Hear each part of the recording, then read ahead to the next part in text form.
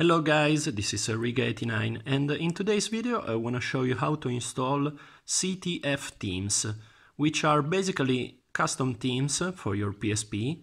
And as you can see, the one I'm showing here, it's really pretty and there are many of them. So if you want to know how to install them, just connect your PSP to your PC and stay tuned after the intro.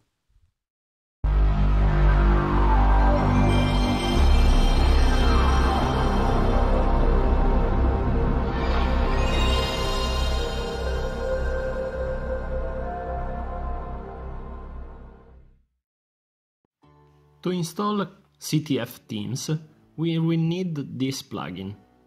So go to this site, scroll down and click here to download the file. Go to this page and click on download to have a small collection of CTF themes. And go to this page if you want to add some other custom themes. Just press on the download button, but as you can read here, you will need to register to this site. After you have done that, just go to your download folder and extract into a folder this file, which is the plugin, and this file into its folder for the small collection of themes.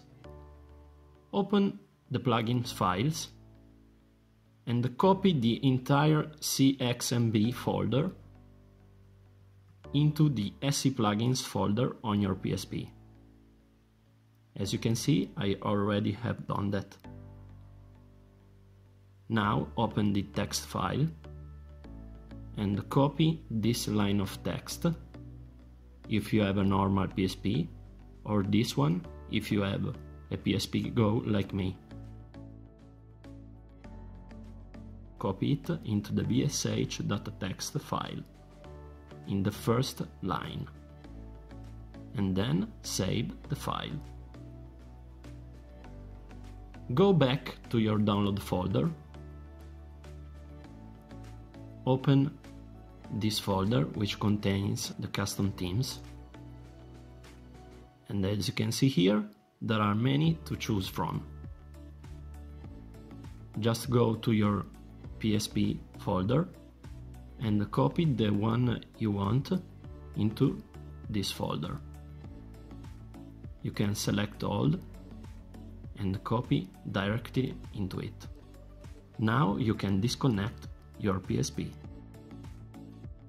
Now just press the select button and reset the BSH to enable the plugin, and the custom themes will be installed. To change them, just go to the theme settings and choose the one you prefer. After you apply the theme, the PSP will restart and the theme will be applied. I will also leave in the description the link to this beautiful 20th anniversary PlayStation wallpaper.